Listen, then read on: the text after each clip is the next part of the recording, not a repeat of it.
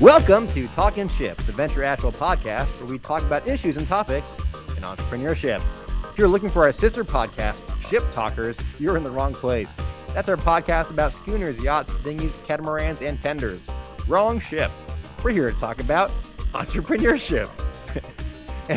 And who are we? We are the Venture Asheville team. Venture Asheville is the high-growth entrepreneurship initiative of the Economic Development Coalition for Asheville-Buncombe County. We build entrepreneurs and get startups funded. I'm Jeffrey Kaplan, this ship's captain, director of Venture Asheville, and lover of Leaves Changing. You know, Jay Walker, my co-host for this thing, it just awakens something in me. I am reading my script because I want to prepare this, I get it wrong. I'm not crazy about like pumpkin stuff. I don't love it, but the changing weather, pretty colors, layered clothes, that speaks to me. But I do need help with my fall fashion. I really feel like I came into my own late spring, early summer. Like I finally honed in on what like the Jeff look is, office apparel with like that spring, summer fashion. But I'm feeling very lost in the fall space. So if you have any recommendations or critiques, and to our guests as well, I am open to them. I've never bought a denim jacket. One of our guests is wearing a denim jacket. My wife won't let me. But you say it's time? All right, I'll send her a note. Anyway, with me as always is the wonderful, smart, talented, considerate, and creative Juliana Walker, our master of interactive media. Jay Walker, what is good? Everything is good right now because it's fall. Even though it's supposed to be 80 degrees outside today, I am so happy for the weather to be changing, the fall leaves to be changing. It's going to be great. And I am with you. I am on the fashion train. I love fall fashion. Layers, boots, warm colors, dark colors. Boots are great. Yeah, boots are great. Well, for you or our guests, if anyone sees fashionable men walking with my similar build and height in downtown, and you're like, hey, that's a good look, Jeff should know about that. I'm looking to build my lookbook right now. I really do need to step it up. I just feel like again, finally came into my own this year, and I've lost all that momentum. I think you could really benefit from a corduroy jacket. I have a corduroy jacket. Well, that would be great. I feel like it ages me. I don't really know if that's me per se. And this is the wrong podcast for this talk. Just send jkaplan@ventureasheville.com. Fashion tips for fall. That'd be swell. Jay Walker, this interview required more prep than any other we've done. We have two guests with us, two wonderful women that you and I have the pleasure of working with and learning from. Two rising stars in the EDC. They each have a great story and are part of a groundbreaking economic development initiatives. So I'm not going to do a full bio read on the intro. I'll just say their names and titles and bring them in. Is that cool with you? Sounds good to me. Okay, great. With us is Tiarra Wilkie, Workforce Partnership Specialist, and Samantha Cole, the Workforce Partnership Manager. You two are the first two coworkers we've had on the podcast. So congratulations to you both. Thank you. Now, such an honor. Let's talk some ship. Let's do it. And I'll confess that when I wear my mask and I say talking ship, I'm saying shit. Okay. Good to know. So maybe I can get away with it too. You can't go nuts. So we've got a bunch of questions I want to ask you guys today about your exciting work here. But first, before we get into what you're doing now, how did you both get here to the Chamber and EDC? I think it's interesting you both started in different roles than you're in today. So could you just give us each a minute on your starting role and how it's changed to today's role? Sure. Do you want to start? Yeah, absolutely. So I actually started out in our member services department as just a basic administrative assistant. And then, last year around July, we started making some internal changes, and the opportunity just kind of presented itself to kind of kick off a new initiative that we have called the Inclusive Hiring Partners. And from there, we've had several other changes, a couple employees left. And so from there, we were able to kind of step into these new workforce development roles. And here we are talking ship. That's right. And for me, I started here a couple years back in the public policy department, working with our colleague Corey. I came from a background in government and nonprofit work, and whenever I started here, it felt like a natural entry point to economic development for me. And then shortly thereafter the pandemic began, we learned that the initiative Tiarra mentioned, Inclusive Hiring Partners, which we both work on now a good bit together, had received some funding from the Golden Leaf Foundation, and we both got the opportunity to move over to the EDC team and work on that for the bulk of our time. So I've been over here in workforce development ever since. It's awesome. One of the things about the Chamber and EDC that most people don't know is our policy is to promote internally first. So whenever we have an opening, the higher ups circulate and look at the team of who would move up before advertising outside. I think it's a great policy, and I hope that a lot of organizations do something similar. And I don't know if he listens to the podcast, but if I hear you guys right, the subtext is the best thing for our team was Ryan Regan leaving and how that opened up a whole new alignment of resources and human capital into these new positions. Like not just him leaving, but the fact that the Golden Leaf Foundation grant came in to build IHP. Never. We love Ryan. No, we do. Ryan, if you're listening, we miss you, buddy. Hope you're doing well. I miss Emily more. Anyway, so tell us what you guys do now. What is IHP, and what does it mean to be the workforce partnership specialist and manager? Well, I'd say back in 2018, is that right? Whenever, yes. So back in 2018, which is probably before either my time or Tiarra's time here with the Chamber or EDC, our colleague April and some other folks we work with put a survey out into the field that kind of measured how regional employers were interpreting workforce and their workforce needs in particular. And about 700 and change employers responded to it over the broader labor shed, over several counties. I think it was like 11 counties we had respondents from. And a really surprising number of them, I guess. So 71+% of them said that their primary source of talent recruitment was personal relationships and contacts. And from that, we've kind of extrapolated a lot of things over the past 2 years. And one of those is, what do you do if you're a person who isn't necessarily experiencing a lot of relationships or contacts that are going to enable you to develop a good entry point into a well-paying career? And then when you peel that layer back even further, you can kind of see that there are, of course, unfortunately, a number of communities here that have been disconnected from those opportunities for quite some time. Yes. So April and a number of other really amazing community leaders like Philip Cooper, who's a partner with us in this work, and a number of folks from the Asheville Housing Authority, Community Action Opportunities, and other area nonprofit organizations who have been doing this amazing work on the ground for a long time all came together and had a long series of conversations about how can we find a way to connect this set of communities who have been disconnected from opportunity for a long time with all of these employers who are struggling to hire and have all of these available roles and are really interested in growing over the next 3 to 5 years, but need the labor and need the workforce to be able to do that. So together they developed a grant proposal. Golden Leaf Foundation very generously funded it, and Inclusive Hiring Partners was born. And that is something that Tiarra and I work together on a lot. And we are really passionate about it. Is there anything that I missed? No, I think you covered the gist. Overall, we're just trying to keep individuals who may have those barriers from being able to, we don't want them to be left out of any opportunities or the overall economic prosperity of the region just because of those barriers. So I think it's amazing that we have a lot of employers who understand that and want to be more diverse and inclusive in their work practices and culture. So it's definitely going to be a process. We've had to make some changes along the way, but I definitely say we're on the right road. It'll just, it's not something that's going to happen overnight, unfortunately. Yeah, the name I think is smart. IHP, Inclusive Hiring Partners. Yes. Going back to the root of what you're saying, Samantha, when 70 to 80% of people doing the hiring are looking at their networks, their social networks, their volunteer networks, their church, wherever they spend time out, the kids' school, wherever they're spending time outside of work, it's going to foster the kind of the feedback cycle of homogeneity of people who look like you, who talk like you, from the same economic background as you.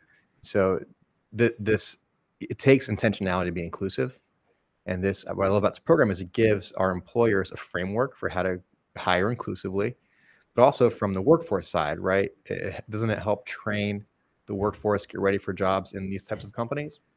Yeah, absolutely. So we have partnered with other organizations like AB Tech and Goodwill Industries and NC Works, because we don't really want to reinvent the wheel. You know, we just want to leverage the resources that are already available. So that looks like connecting individuals who may need some resume review or interview preparation, or maybe there's certain credentials or diplomas that are needed for certain positions. So we're just able to leverage those resources and, you know, get them connected to those opportunities. I love hearing that when, you know, as Clark Duncan, our boss, says, more is more. And as I like to say, you know, all birds fly south for winter, but the ones who fly in formation get there faster and look better doing it. Mm-hmm. So, right, we don't need to recreate the wheel. What we need to do is have more interconnectedness between resources and being the source and the funnel for all those. Fantastic. So it seems like a straightforward solution, right? We got problems, we got job seekers, we got employers that need to hire, they want to be more inclusive. It should be a slam dunk. What are the biggest challenges you're facing?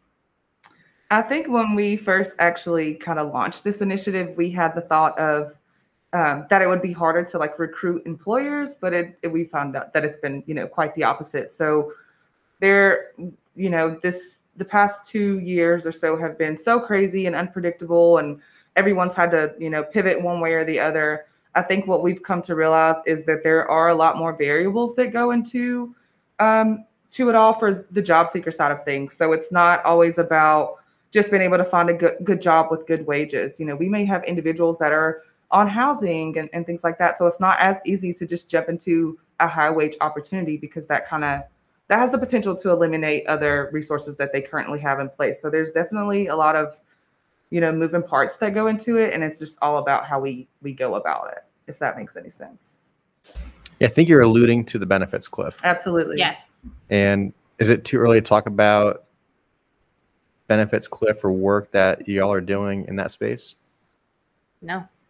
Do you want, I didn't prepare to talk about this today, but do you guys want to bring it up? Sure. I think it's very exciting and worth sharing. Yeah. So I think in general, something that Jeff and Tiarra were just alluding to is that one of our more significant challenges with ensuring that this initiative is able to reach a good number of job seekers and pair a good number of job seekers who are specifically facing those employment barriers, which I guess we didn't name them earlier, but they include everything from folks who have a former justice involvement or folks who are previously incarcerated to people who are living in intergenerational poverty, folks who have survived domestic violence.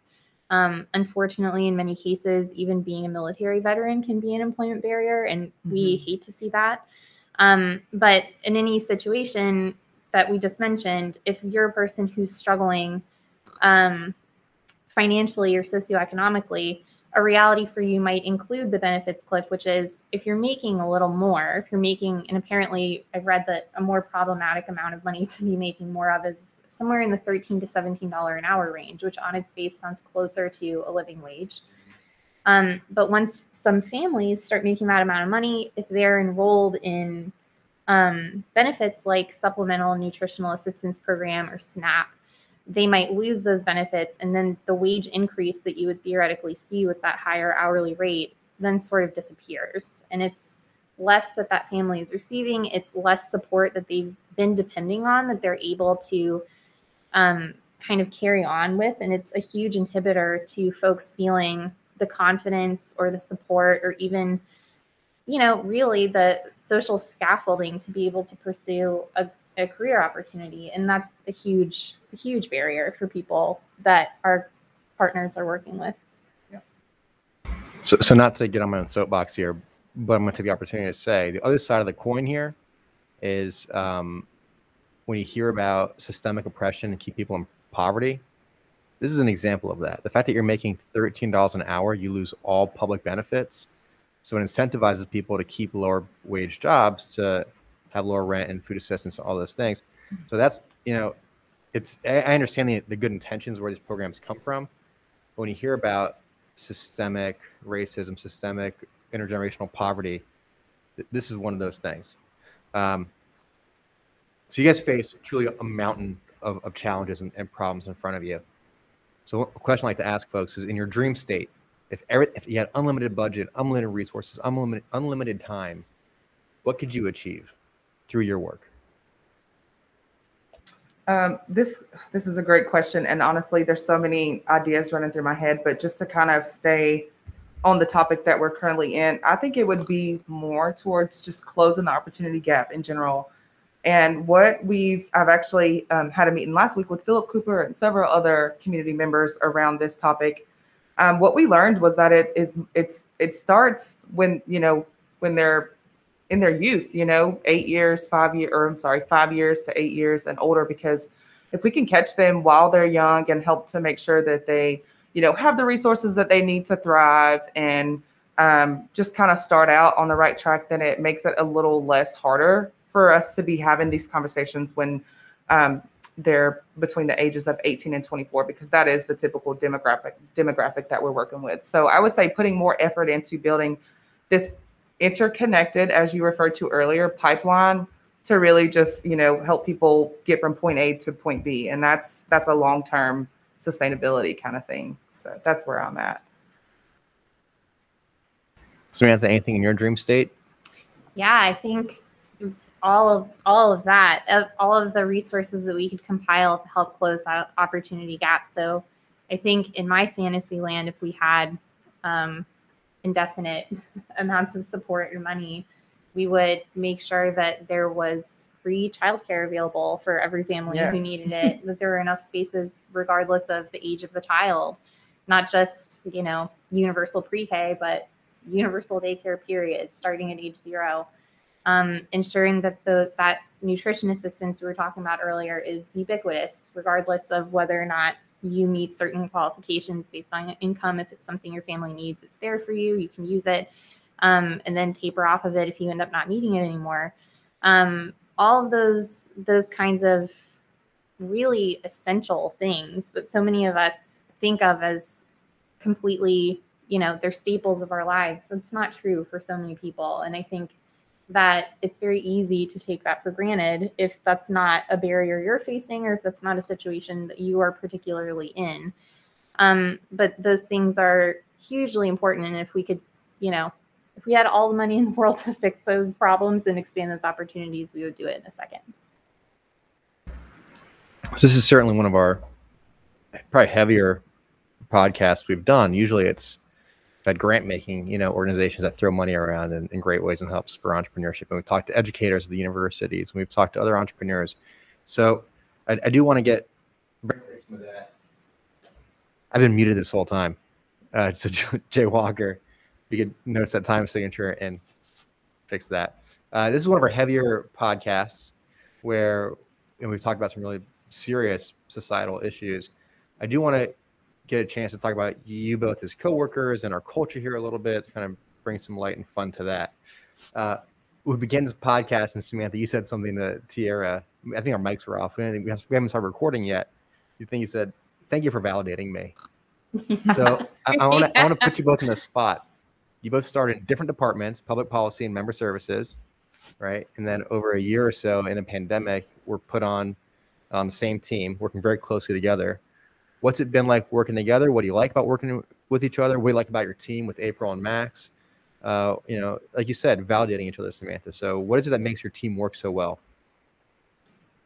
Well, for me, honestly, whenever I had first kind of made this transition to start working with Samantha and April, I was a little intimidated, not really sure what to expect, because of course we've all worked together under the same roof, but we never really had those one-on-one interactions. So I wasn't really sure what to expect. And I was blown away, how well we work together and how great we kind of feed off of each other. We're able to, if there's something that she has, more strength at, we kind of just bounce off of each other in that way. So I would say it's been an amazing experience. And I know that for sure, regardless of wherever life takes us, like I have made 2 lifelong friends. Me too. We have a group chat, like we talk about all the things. So yeah, I definitely love these ladies.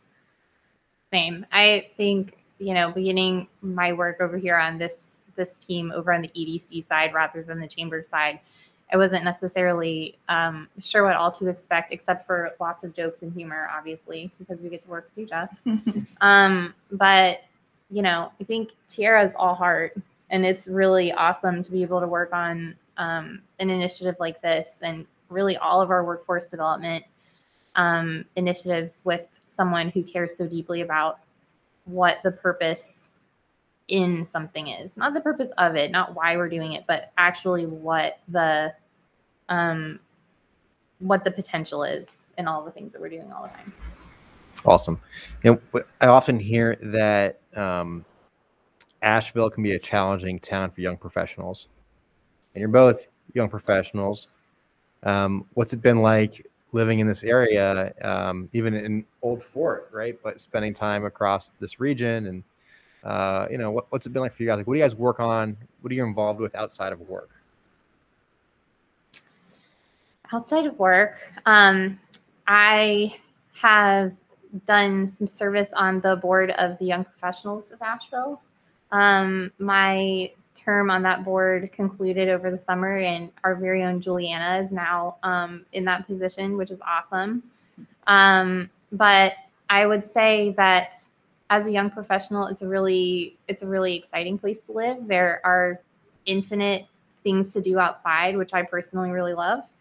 And it's been really rewarding, especially during a pandemic, to be able to have so many places to go outside and get fresh air and connect with people in a more safe way. And yeah, I mean, pre-pandemic, obviously, if you are interested in wine and beer and food and having fellowship with people around all three of those things, you're going to have amazing opportunity to do that here. So I loved that too.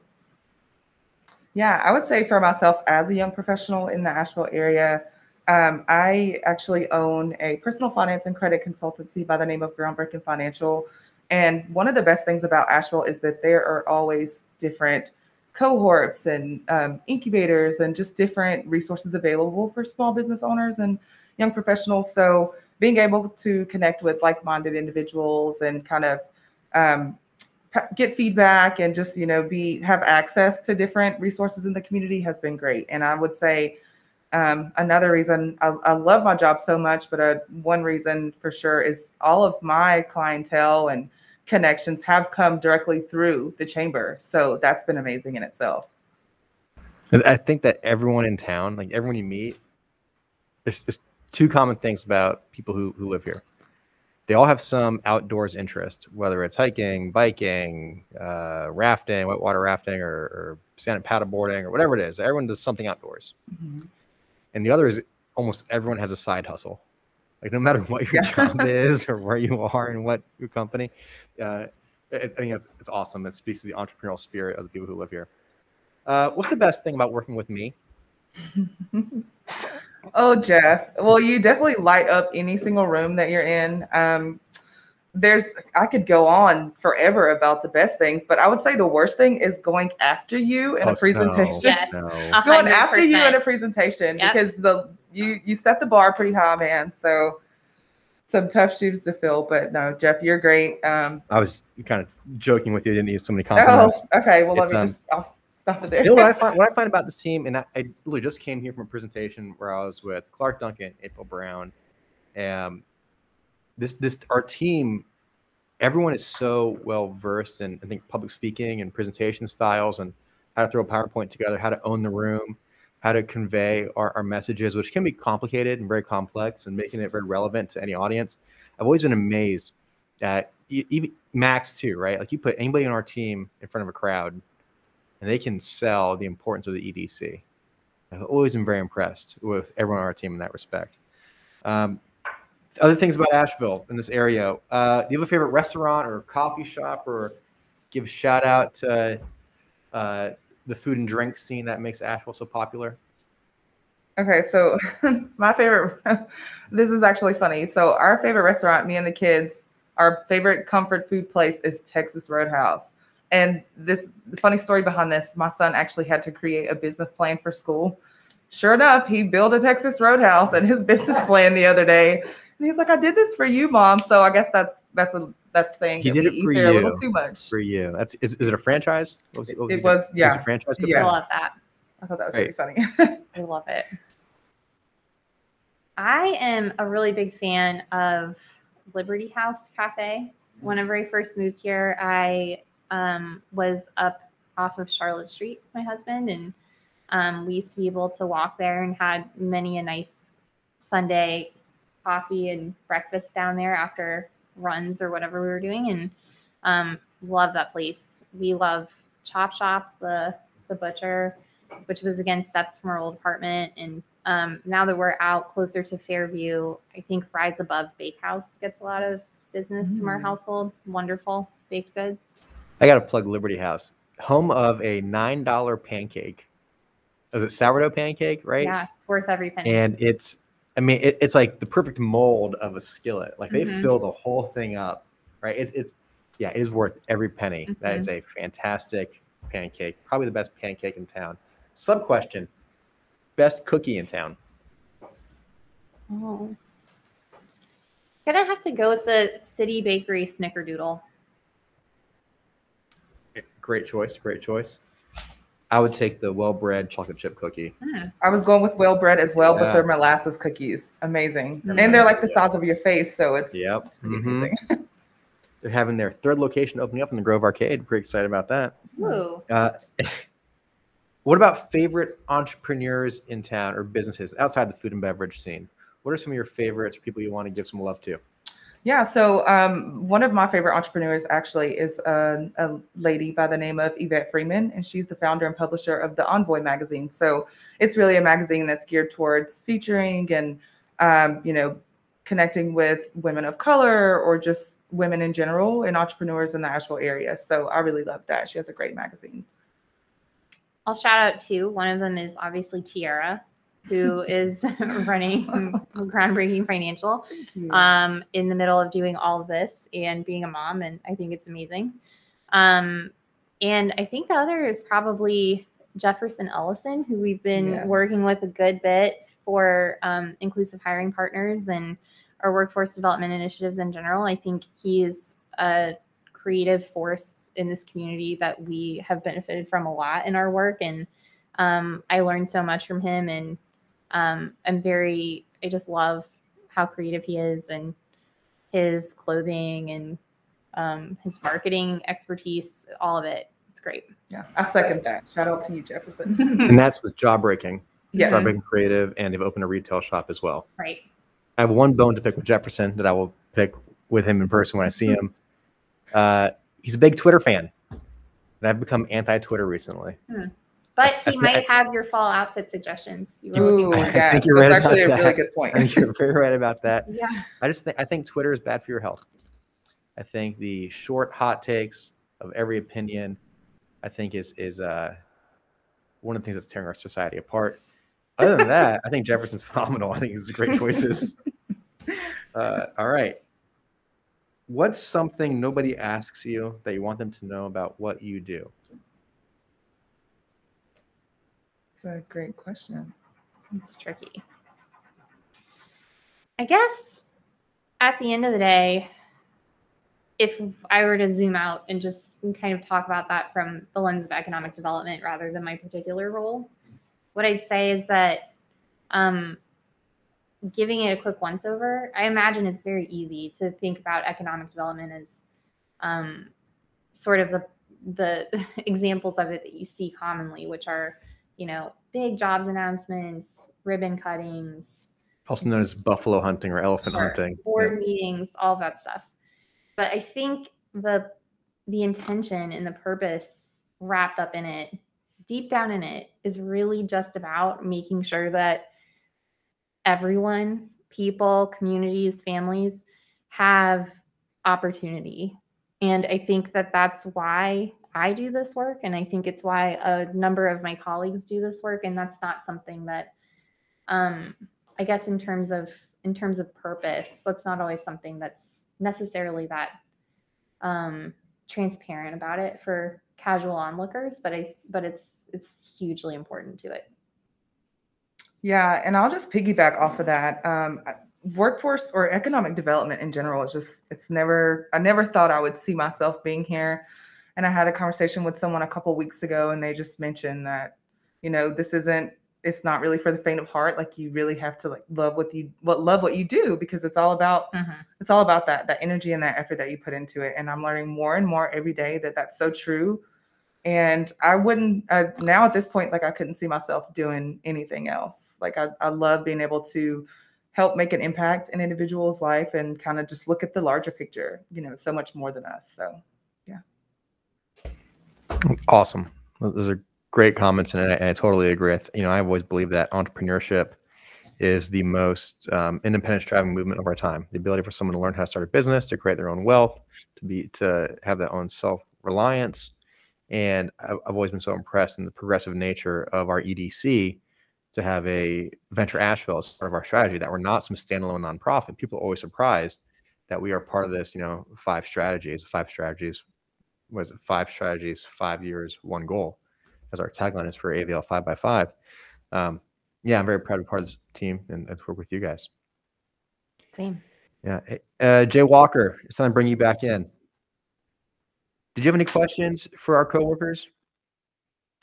I think this has been a really lovely and informative conversation. I sit 2 cubes down from Samantha and 1 cube down from Tiarra, and I still don't know what they're doing half the time, because they do so much. And I'm just constantly impressed, and it's great to just sit down and hear about the amazing work you guys are doing. But I guess what I would ask is, what's coming up, what's on your plate right now?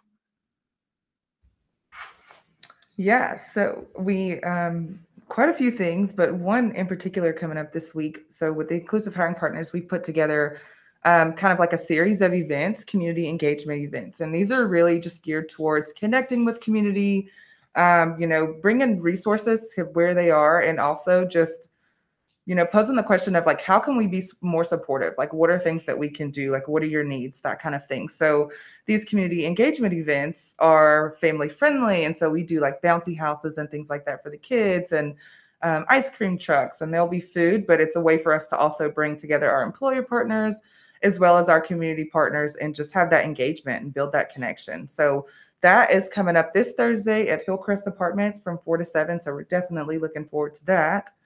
And then also another program, sorry, not to go off on a tangent, but another program that we have is NEXT AVL. And so that's a 9-month mentorship program geared towards connecting 2nd and 3rd year college students to local professionals in the area. And so that cohort just kicked off with about 15 students. And so we're also really excited about that as well, just being able to kind of create that space for individuals to hopefully find local opportunities and want to stay here after graduation. Tiarra is doing amazing work on all of the above. Thank you. We're also working together with our partners at the Mountain Area Workforce Development Board to host the Western North Carolina Career Expo next month. It's Tuesday, October 12th from 11 a.m. to 4 p.m. down at the Ag Center, specifically the Davis Event Center. We're folding in a couple of extra components to hopefully make it more COVID safe. So much more space between booths and open doors for the indoor section, lots of booths outside for fresh air, all eating and drinking outside, masks required, the whole 9 yards. But I'm really excited about the kind of opportunities folks are going to be promoting there, because it seems like most of our employers are hiring for at least one job that pays $18 an hour or more.